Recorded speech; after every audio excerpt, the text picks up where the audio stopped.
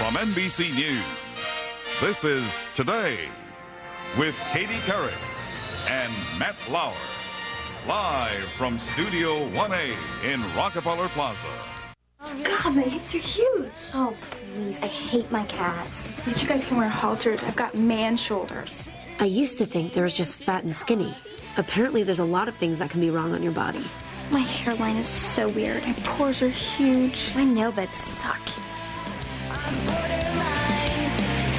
I have really bad breath in the morning.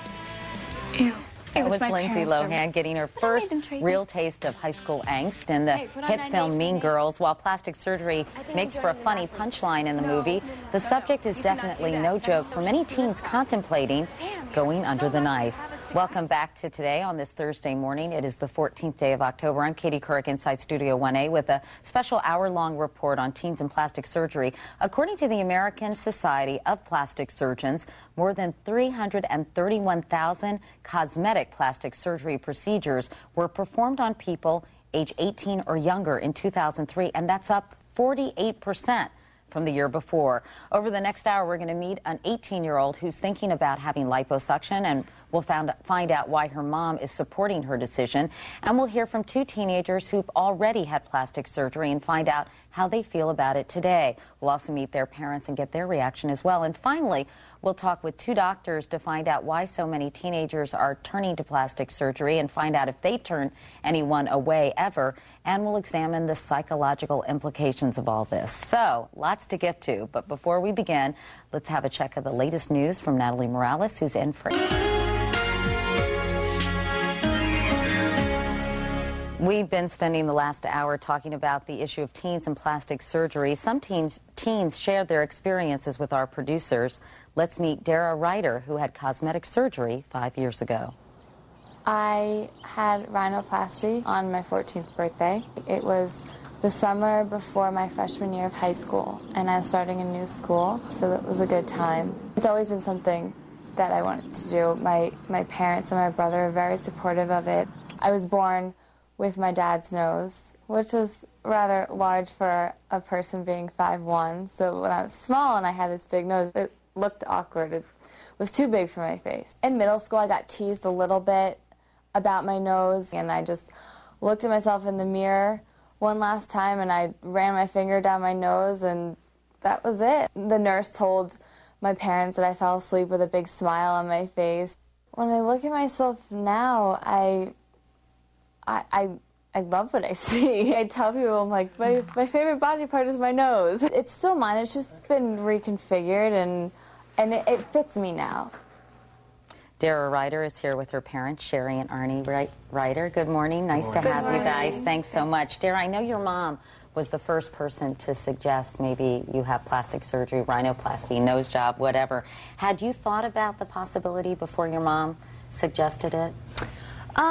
Well, when I was younger, my whole family and I, we talked about it because you could see from my pictures and everything, my nose was just too large. So it was a whole family decision, and we all talked about it and thought about it. So I didn't come up with the idea, but I think because my parents were so supportive, we all talked about it. And why did you think it was a good idea, Sherry? Well, we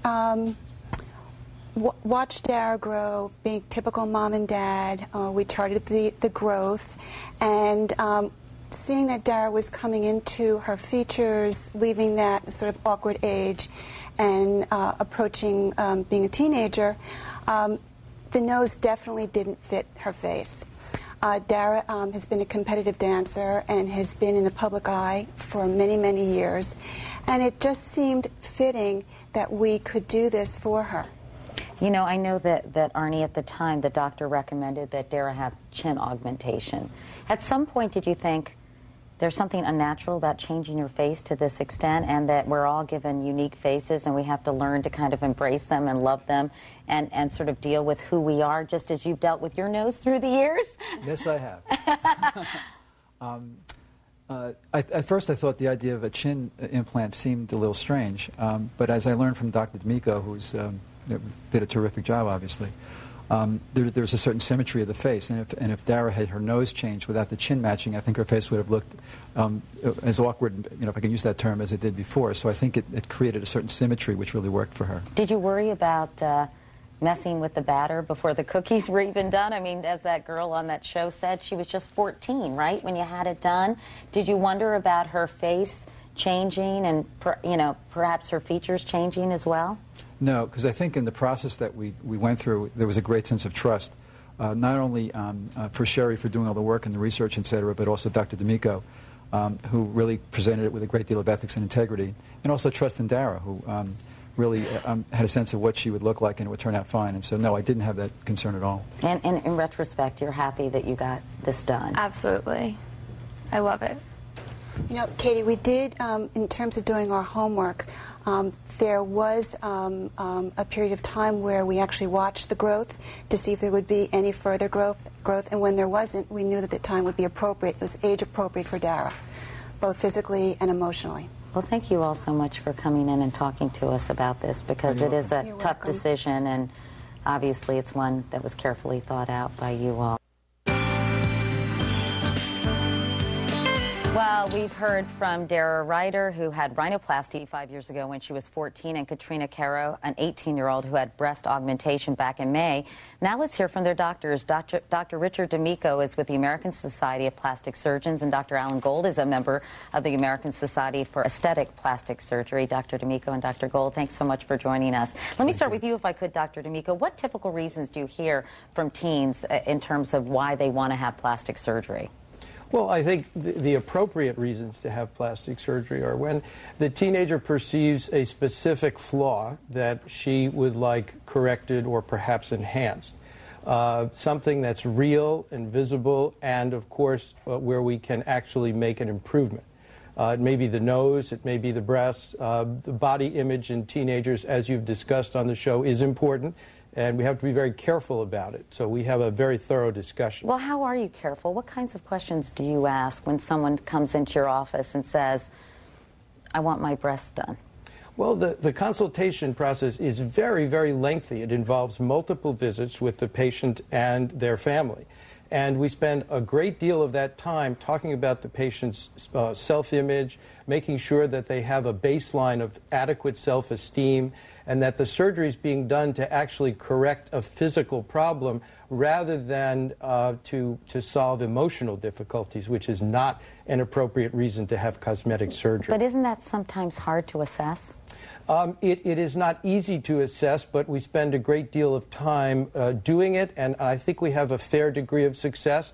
And we work very hard at making those distinctions. I think it's the most important part of the consultation, especially with teenagers. Dr. Gold, have you ever turned somebody away and said, you're doing this for the wrong reasons? Absolutely. I think it's incumbent on us as responsible surgeons, and both Dr. D'Amico and I are members of each other's respective societies as well.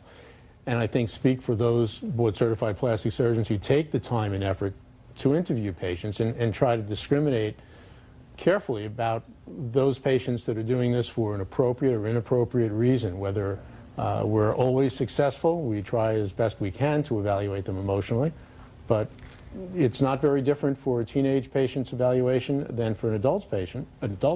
Really? But aren't teenagers so different in terms of their sort of development, in terms of their self-image and who they see themselves as? Absolutely, and I think that you need to, as illustrated by both of these patients, need to pick those patients who are comfortable with themselves, who are not looking for a quick fix for any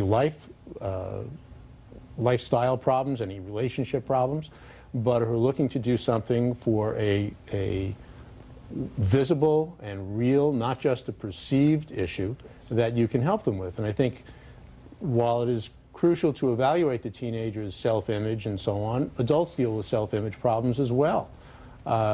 If you find a mature patient as a teenager, then they can be as happy with the results of their surgery as any of our adult patients. I've read articles that allude to a growing trend of girls getting breast augmentation for high school graduation presents. There's something about that sort of skeeves me. Am I crazy? No, it should upset you, but it is not true, and I'm glad you brought that up. I think that that makes good press. It makes good copy, perhaps, for a publicist, for an individual surgeon. But the trends that you mentioned before are not exactly quite accurate. Certainly plastic surgery overall has gone up, and it has increased in popularity.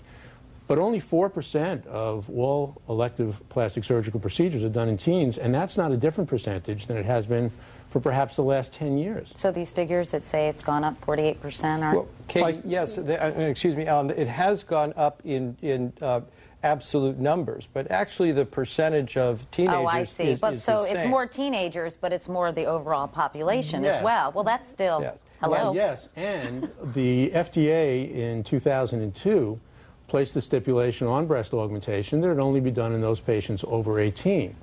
So since that's about the age that they graduate high school, that's not unusual then for them waiting after that time period to have the surgery, and that indicates a trend. And it's also not uncommon to have elective surgical procedures done at points of change in your lifestyle. Right. High school to college, college to a job, and so forth, when it's reasonable to change those things. We're almost out of time, but Dr. D'Amico, I know this is your bread and butter, but do you ever worry that society is just placing the wrong emphasis? So much, maybe it's out of kilter, too much emphasis on the package and not enough on the insides. I worry about that all the time, and I think that's why as plastic surgeons we spend so much time trying to do appropriate surgery on appropriately selected patients. And actually the media with all of this swan and makeover, it actually worries me more than anything. And I would urge patients to have adequate consultations, to seek out board-certified plastic surgeons who will take the time to get to know them and operate on the appropriate ones and say no to those to whom we should say no. Well, Dara and Katrina, thank you both so much for coming in and talking about your situations, because I know it's personal and not necessarily so easy to share. And Dr. D'Amico and Dr. Gold, our thanks to you as well. We appreciate it. Wonderful. And don't forget to tune in tomorrow for Rod Stewart performing live out on the plaza. We'll see you then.